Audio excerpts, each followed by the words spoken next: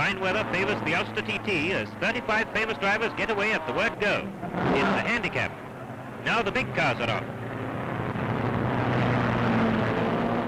They go hurtling round the Ards Circuit of nearly 14 miles. 30 laps for the smaller cars, 35 for the scratch class. Through Newton Ards, hardly slowing down. Earl Howe setting a cracking pace.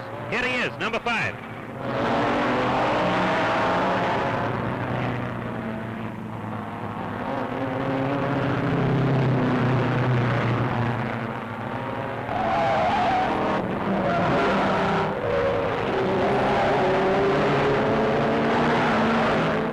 Here's a couple of casualties, numbers 37 and 38.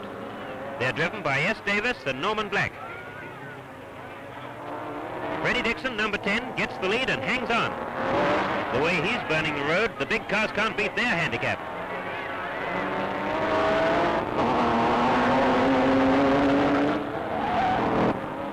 The finish, with Dixon the winner. Freddie's average for 410 miles was 76 an hour.